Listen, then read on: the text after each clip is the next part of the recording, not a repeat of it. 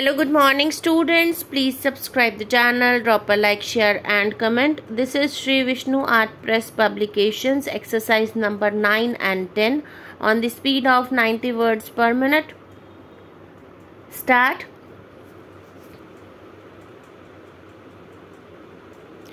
The submission of learned counsel for the petitioner is that the allegations of infidelity against wife made by the husband are a counterblast of the proceeding initiated by wife for illegal demand of dowry and claim of maintenance. The allegations levelled in divorce petition are without any basis. Sufficient documentary evidences have been filed before the family court to substantiate that the child was born out of the wedlock of the parties, and the allegations of wife having illicit relationship with another man are baseless. Submission is that the family court could not have ordered for conducting DNA test in a routine manner without applying its mind on the evidence brought before it merely on the basis of allegations made in the divorce petition. Learned counsel for the husband, on the other hand, placed reliance upon the judgment in Deepa Roy Supra to submit that the apex court in that case had directed that in case of allegations of infidelity of wife, it would be impossible for husband to establish and confirm the assertions made in the pleadings. DNA testing is the most legitimate and scientifically perfect means which a husband can use to establish his assertion of infidelity. It is most authentic, rightful and correct means also for wife to rebut the assertions of her husband and to establish that she had remained faithful, not adulterous, and loyal to her husband. The clear picture would be drawn by conducting DNA test, and if wife is right, she shall be proved to be so. She can have no objection for DNA testing, which would definitely prove the legitimacy of the child. Considering the submission of learned counsel for the parties and the facts noted above, a specific query was made from the learned counsel for the husband as to the stage of the divorce petition.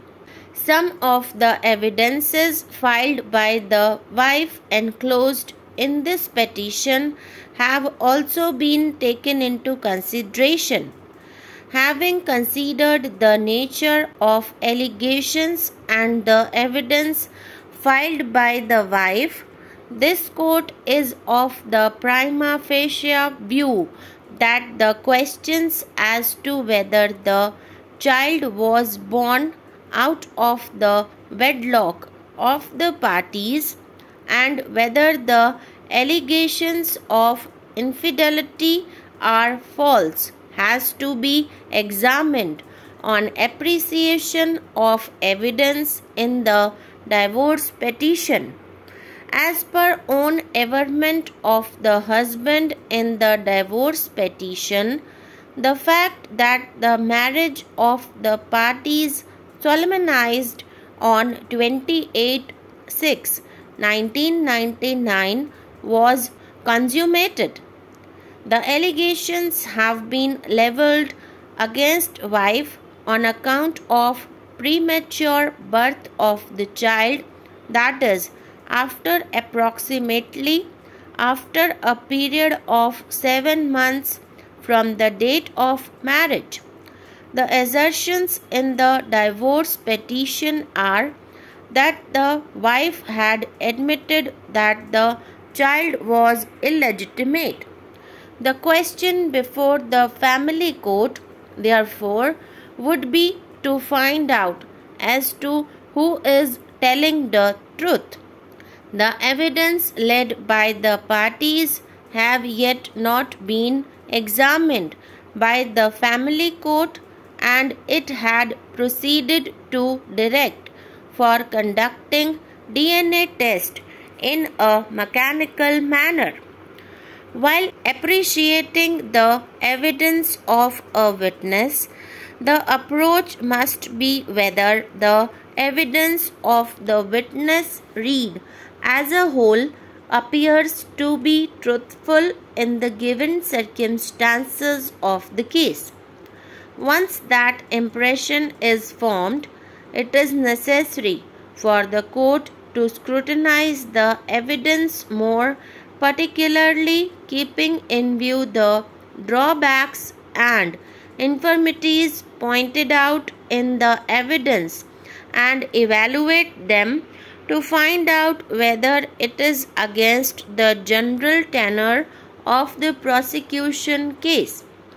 Jeevan Lal P.W.1 is the son of the deceased Meena Devi, residing with her and the accused in the same house, and a natural witness to speak about the occurrence. Evidence of P.W.1 is cogent and natural and is consistent with the prosecution case.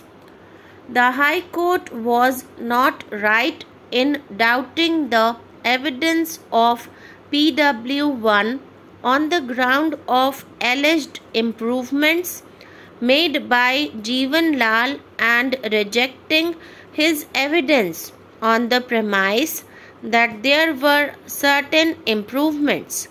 As pointed out by the Sessions Judge, deceased Meena Devi was last seen alive in the company of accused Rajkumar, and the accused did not satisfactorily explain the missing of deceased Meena Devi, and the same is a strong militating circumstance against the accused. Meena Devi, who was residing in the same house with the accused and was last seen alive with the accused, it is for him to explain how the deceased died. The accused has no reasonable explanation as to how the body of Meena Devi was found hanging from the tree. As held in Kashiram's case, it is for the accused to explain as to what happened to the deceased.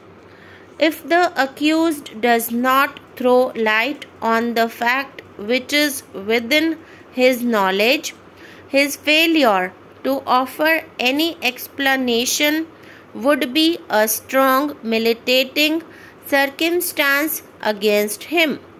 As pointed out earlier, in his questioning under section 313 CRPC, the accused simply denied the evidence of incriminating circumstance put to him and pleaded that he is innocent.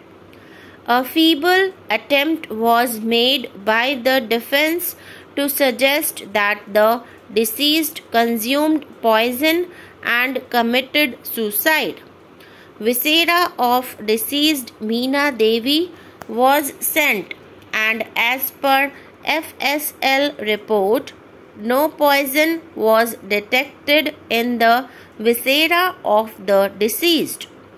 In our considered view, The trial court rightly rejected the plea suggested by the defense.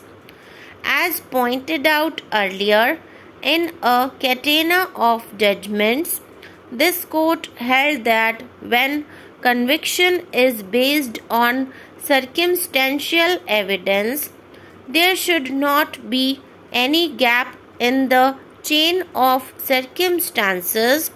The accused is entitled to the benefit of doubt. The circumstances relied upon by the prosecution are proved by cogent and reliable evidence. The circumstances cumulatively taken form a complete chain pointing out that the murder was committed by the accused and none else. In the appeal, the High Court has not properly appreciated the evidence and intrinsic worth of testimony of prosecution witnesses and the formidable circumstances established by the prosecution against the accused. The High Court entertained fanciful doubts and rejected the credible evidence of Jeevan Lal on slender grounds.